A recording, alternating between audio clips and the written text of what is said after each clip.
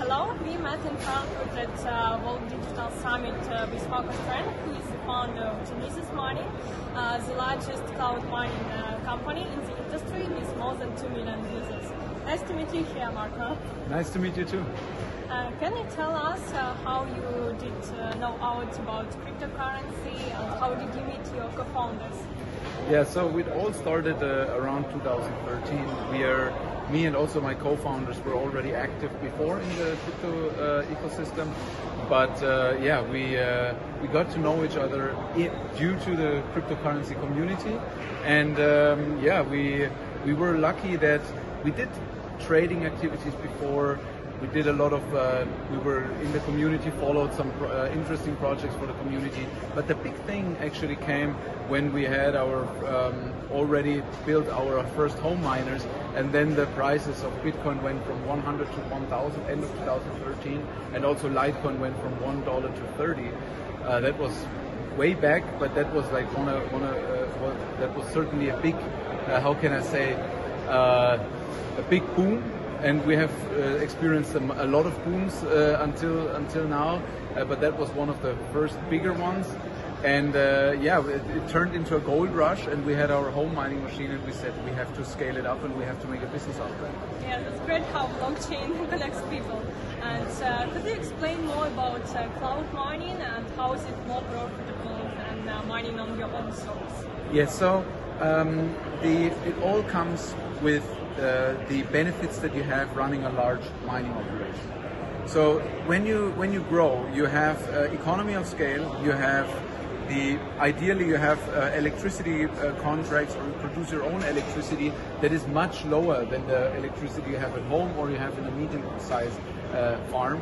And also you can optimize your mining hardware when you're doing large-scale deployments. All that was basically something that we have seen already from the start when we started, because we knew that there will be a shift from the home miners, from the medium scale miners towards the large enterprises. And I think that it's not only the economical benefit, it's also an important aspect for the whole industry that the large mining operations are giving everyone the possibility to participate in mining.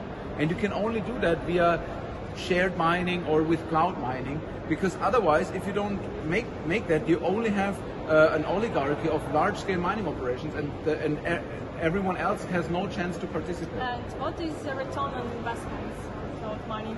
Oh well, that's very hard to say. You know, I mean, it's like if you ask how much money do I make when I buy Bitcoin now and sell it in 5 weeks or so. Yeah, it's really this question cannot be really directly answered. But the benefit of mining itself, and that's why a lot of people do it, is that besides or compared to buying and holding cryptocurrency, which is I think a good investment obviously too, you have the difference that you are generating income every day, and that even when the Bitcoin price stays constant, you're generating more and more.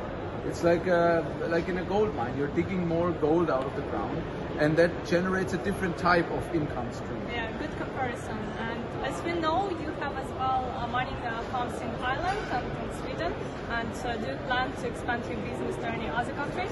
Yeah, so we have our main base in the Nordic countries, as you said, Iceland and Sweden. But we are since 6 years now expanding, and we are now operating in more than 6 countries and on 4 continents. So we're also present in the US, and we're expanding also in the Eastern world. Yeah? So for us, it's very important that we have a diversified portfolio of mining operations. We need to be decentralized and geographically diversified.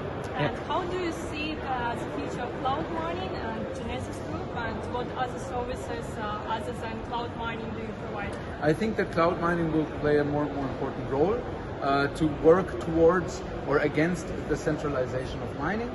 And I think that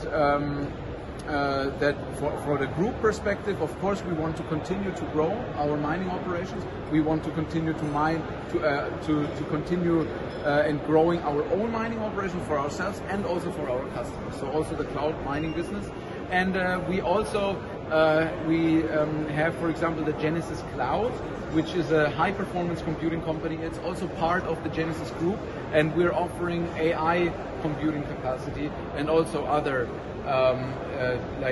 high-performance computing, like scientific computations, etc. So we see the Genesis Group growing in a broader scale, not only on blockchain, but also on high-performance computing. And also we have a fund, the Blockchain VC Fund, that invests in the blockchain infrastructure. That sounds exciting. I have a question. Have you heard about immersion cooling systems for mining, and what's your opinion on it? Yeah, certainly. Immersion cooling exists since a long time. It's also common practice in the usual data center world.